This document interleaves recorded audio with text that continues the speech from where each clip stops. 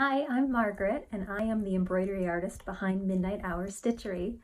I've been working in textile art since 2013, and by day I'm an archivist, but at night I am a fiber artist, hence the shop name. So usually you don't find me looking this put together. I usually have a headlamp on, but let me show you a little bit of my work. One thing that definitely stands out about my work is the mix of old and new, the traditional art form with a little bit of sass, a little bit of silliness, a little bit of cheek and humor.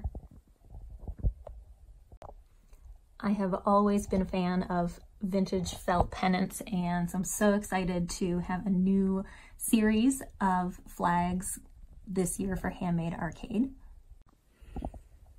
I'm also really excited to introduce a new series of flannel and canvas hanging banners that I think would really pop on your front door.